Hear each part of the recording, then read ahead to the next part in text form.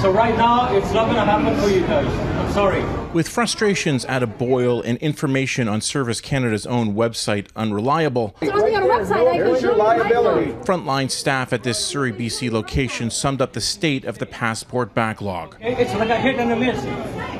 It's like a hit and a miss. People are pissed off. They're not understanding why there's no walk-ins when there's so many empty chairs inside. With online appointments scarce, people have resorted to lining up for long hours, only to be turned away. And it's not just Service Canada.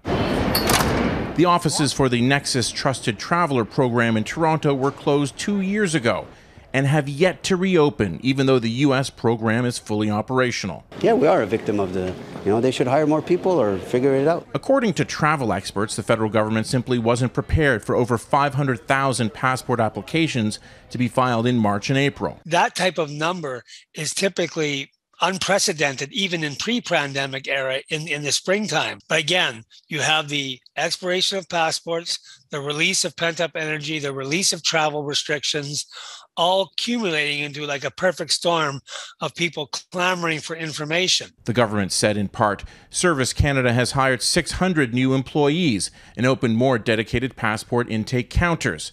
However, the union says its members need 12 weeks of training before they're qualified to authorize a new passport. So for the foreseeable future, we may have to get used to empty Service Canada locations. You just have to keep on trying, man. No matter how frustrating it is.